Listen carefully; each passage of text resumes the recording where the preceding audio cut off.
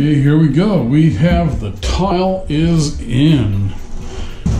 So that took a few days, and Mitch and I to do it. I got my black accent strip finally, along with the beveled tiles to just kind of change the look up a little bit. But yeah, this is looking really sharp. I'm liking it. This is a good time to flash back to before. This is what the bathroom looked like when I started out. You can see it's all dated here.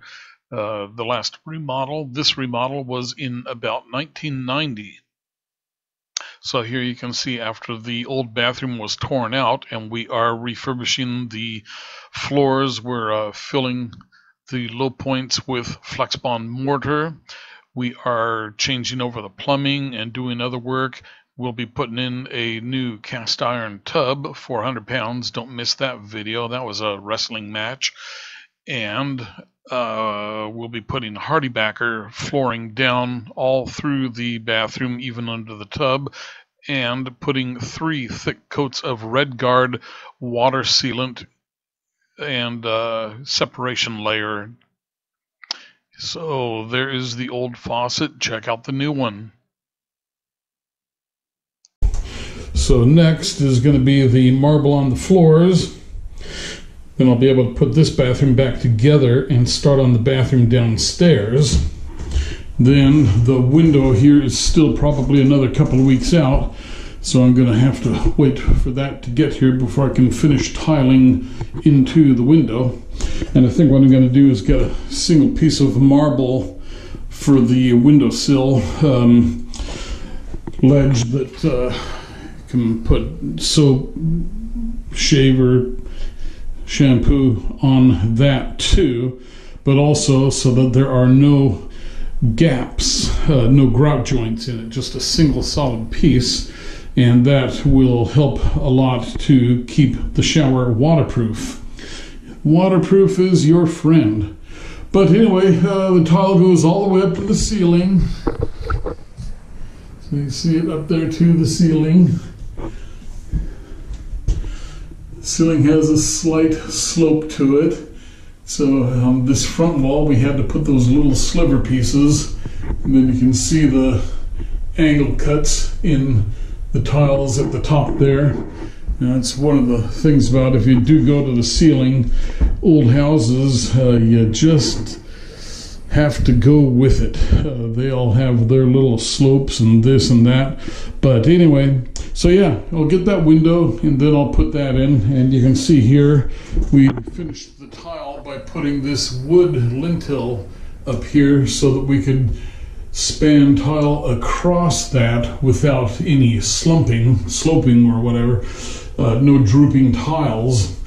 And if you're tiling behind a stove or something, you would use that same technique to span the cabinet space behind the stove so that you can tile behind the stove. And that's just got a couple of little... The wonderful GoPro once again died at 2 minutes and 34 seconds. There's something about 2 minutes and 34 seconds with an auto kill switch in the thing. Maybe it's time for a new one.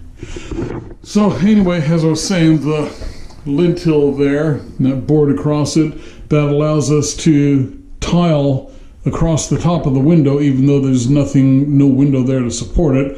And then we'll just put the window in, do the tile jam around the window, and then tile into the window. And so that should work out nicely. You remember here how we drilled the hole for the shower handle spray, and then we cut the tiles to fit around the shower control valve. Drilled this one here too. Put in the soap dish down there, soap dish up here, shower tray over there, or a shampoo shelf, whatever.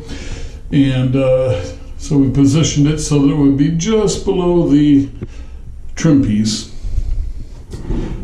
Okay, I'm going to get out of here. And then there's the other thing too, is it's always nice to put at least one tile on the outside of the tub because a lot of times tubs will get water leaking down here, and you can have paint lifting and other things happening. And if you do it with tile, that will keep your wall in good shape.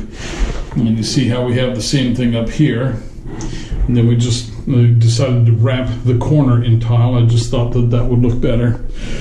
Okay, anyway, so tomorrow I'm going to go get paint. I'm not ready to grout this. I could grout this if I wanted to.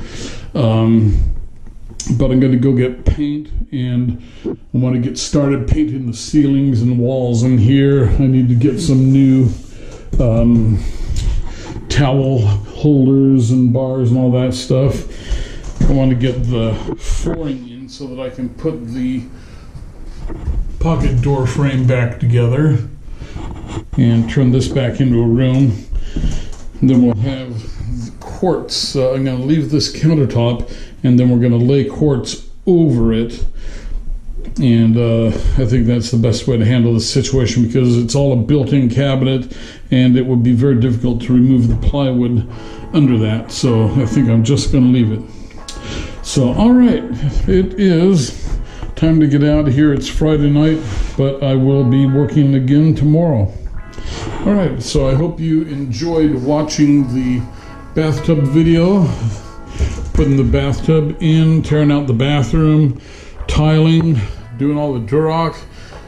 There's been a lot of stuff done in this bathroom, several videos up, lots of learning potential. If you are going to try to do your own home remodeling, this is a good resource. All right, thanks for watching, and see you on the next video. Take care. And don't forget to subscribe, like, comment.